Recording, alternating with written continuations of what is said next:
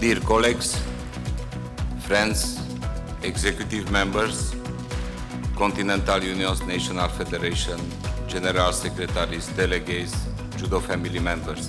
It's a great occasion to see each other after this long period. First of all, welcome, a very warm welcome to Budapest. We are very glad and honored that you have your Congress here and even more importantly that the World Championship again is happening here in Budapest.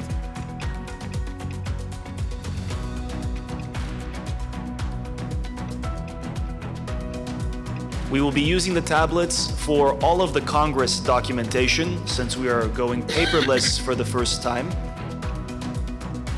Do you elect Mr. Marius Vizer as President of the International Judo Federation?